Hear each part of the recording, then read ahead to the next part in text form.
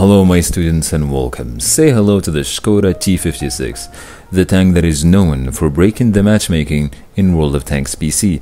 But is the Skoda in a BLITZ is as good as the Skoda in World of Tanks PC? Before we do the comparison, let me show you the armor profile on this tank. So relax and enjoy the show. So the first thing I'm gonna say, and you're gonna notice that, is the hold down capabilities of this tank is truly impressive. This is how an IS-6 sees the Skoda. Now let's switch the ammunition to gold. As you can see, not a lot of difference. It's still all red. But, of course, as every tank there are weak points, except the cupola obviously.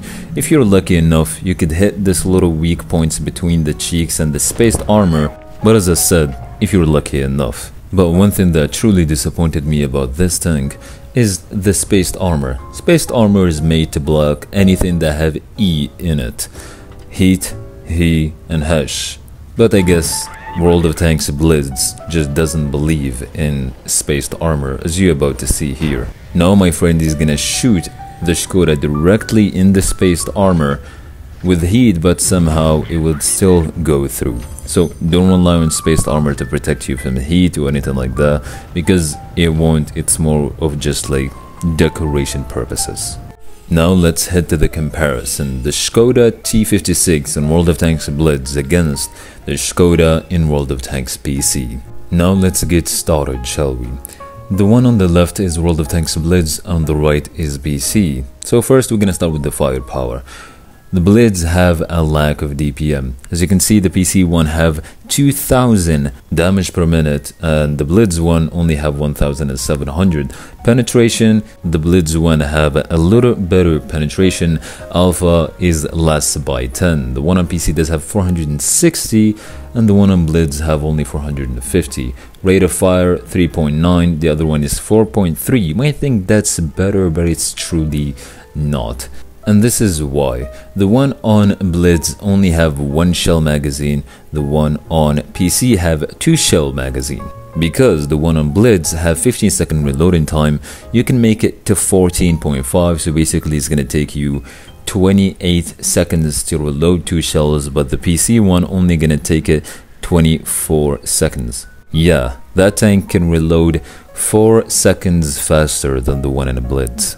And don't forget, auto reloaders are way much better than the single shell. The ability to jump in and put 1000 damage in someone's face in 3.5 seconds and fall back is way much better than reloading in 14 seconds and then falling back and keep doing it over and over. And as well, as you can see, the BLITZ one have a lack of shell velocity. It's not really bad, but it's not good either. It's like 4.5 out of 10 because the shell velocity on BLITZ is 920 and the one on PC is 1020, which is way better. And now let's move to the gun handling and the mobility of the Skoda. Now as usual, left is for BLITZ, right is for PC. As you can see, the aiming time on BLITZ, it says 3, but if you combine gun dispersion and movement and all of that kind of stuff, basically the tank have 6.0 aiming time. And the one on PC, it says 5.6 if I'm not mistaken. So there is a huge difference between those two, as you can see. I mean, both do have horrible aiming time, but the one on the BLITZ have way worse. But why? Like, the tank doesn't even have auto reloader as the one on PC. I think it's just because the tank was so broken on PC and they wanted to balance it, so when they released it on BLITZ, they didn't want it to be too OP. So now as you can see, the dispersion on BLITZ is 0.3, but the one on PC is 0.4, which is a little worse than the Skoda in BLITZ, which is a miracle. Wow, somehow the BLITZ one beat the PC one at something, which is dispersion. But don't worry, it gets a little worse as well on the BLITZ. Obviously, the PC must always win. On the turret movement on the BLITZ one is 0.16, but the one on PC is only 0.12. So when you move your turret just an inch, you lose all of your accuracy. Now let's move to the mobility. The BLITZ one have 35 kilometers forward, which is a mistake because when I played the tank, I noticed that it can go all the way up to 37 and not 35. But the downside that the tank have 12 kilometers traverse speed. When I played the tank, I've noticed that I get stuck a lot in the front line. I try to fall back so I can reload, but the traverse speed is too damn slow, so be careful about that. Now let's compare the horsepower.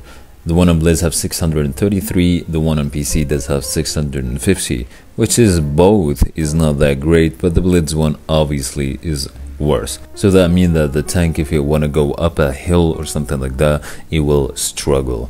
Now let's move to the power to weight ratio. It's 13.2, the one on PC is nearly the same. But 13.2 is not really that impressive, because that means the tank will struggle to hit that 37 kilometers per hour. If you want to run away from a position or get from a point to another point, you will struggle because the tank will take some time to hit its max speed. So, I think we all can agree that the Skoda in World of Tanks PC is far superior than the one in the BLITZ. But before we start jumping in the gameplay and showing you the good parts and the bad parts about the tank, let me show you how to properly equip it. So, I would definitely go with the gun rammer because, as we've seen previously, the tank have horrible DPM and it needs to be improved. Then I would go with the defense system because the modules of the tank are already very healthy. I never got ammo racked or lost my gun or anything like that. The tank does have pretty tough modules, but I've noticed that your loader and as well your driver get knocked out quite often. That's why defense system is the right way to go. And of course you're gonna go with the enhanced gun line because the aim on this tank really sucks. And why not make the powerful armor even more powerful by equipping enhanced armor? And as well you're gonna equip a better engine because the tank is already slow, a better dispersion, and as well you're gonna choose to make that adrenaline last a little longer than it does. Now I think it's time for you to see how powerful this tank is. So before the gameplay starts, I would like to apologize due to some lag. I tried to fix it multiple times but I could have not. And as well, I would love to share my own replays, but I lost all of my replays due to some issues. But I'm gonna share this replay from the top 10 dealing damage made by Iron Loves RNG. But don't worry, because this man is about to kick some ass. As he pushing in the front line as every Skoda T56 player should, he's gonna spot the first enemy and there it is, the Tiger P. And exactly as he bounced, the Iron Loves RNG put a shell in his lower plate. And look at that Tiger P, he's trying to revenge. You can tell that he's quite mad about losing 460 HP in the first 50 seconds, but I mean, who wouldn't be mad losing 460 damage in the first 50 seconds? Another 400 damage in the front of the Tiger P, and just like that, by 2 shells you did nearly 900 damage. This is why this tank is truly impressive, at least when it comes to clapping capabilities. But now I'm gonna talk about my own personal opinion when it comes to this tank. When it comes to the gun handling, I will give this tank about 1 out of 10. That's legitimately all I'm gonna give this tank when it comes to the gun handling, because 6 seconds aiming time, that is the kind of aiming time I would expect on a tank that have 800 alpha damage, like for example the Yugo E100. Even the Yugo E100 with all that clapping capabilities, it still only have 5.5 aiming time. Well, because it's a tank destroyer. I bet if that tank had a turret, they will have like 10-second aiming time or something like that. But still, if you want to give the Skoda T56 that horrible gun handling, at least give it like 2000 DPM. 1700 DPM with all that horrible gun handling is truly sad. So I'm gonna give the tank, when it comes to the gun, only 1 out of 10. So the gun is a little bit bad. Now right now Iron Loves RNG is gonna guarantee his second kill on the Yo. I skipped a little bit on that part due to some insane amount of lag, as you see. And right now you're about to see some insane amount of luck as Iron Loves RNG gonna put aside a shell. What the hell, my man didn't even bother to aim and max rolls the side of the T28 Defender, and just like that, with 1 shell he took 60% of the amount of HP of the T28 Defender. Right now, Iron is going to try to fall back so he can kill the ISU and as well the T34. Maybe after putting another shell on the T28 defender, he's going to fall back, and there's the aiming time. Horrible aiming. Never mind. I think Iron loves RNG. Just crack the code for this tank.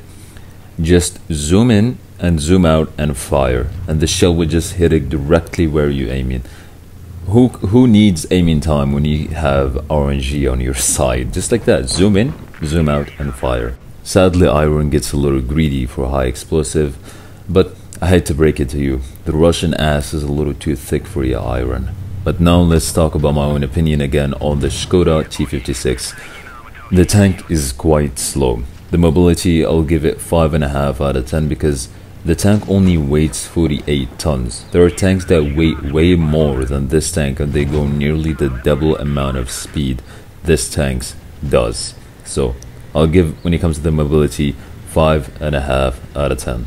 But there is one thing that I love about this tank the most, and I found it one of my favorite tier 8 tanks in World of Tanks BLITZ. It's the armor. The armor in this tank gets 9 out of 10 from me. I would give the tank 10 out of 10 when it comes to the armor, but sadly, as I said, the spaced armor is only there for decoration. That's why the tank only gets 9 and not a 10 from me. But the armor on this tank is truly insane. When I was playing this tank, I get averagely from 2000 all the way to 4000 damage blocked. The armor on this tank is truly magnificent, but in general the tank gets 7 out of 10 from me. If you don't like to be in the front line, you don't like to be a rush kind of tank, because I'm telling you right now, do not expect to do a lot of amount of damage if you're playing in the Skoda T56, then this tank is not for you. But if you're a player that likes side scraping, likes to bounce shells, get in the front line and be all the amount of badass of a player you could be, then the Skoda is the right tank for you. So I know the video is a little too long, but I wanted to show everything that you need to know about the Skoda T56. If you're watching all the way to here, I want to say thank you. I appreciate you, and it means a lot to me. And I'm glad you enjoy my videos to watch them all the way to the end. And my apologies due to some lag as well. This was Freak vibing with you, and I'll see you in another one.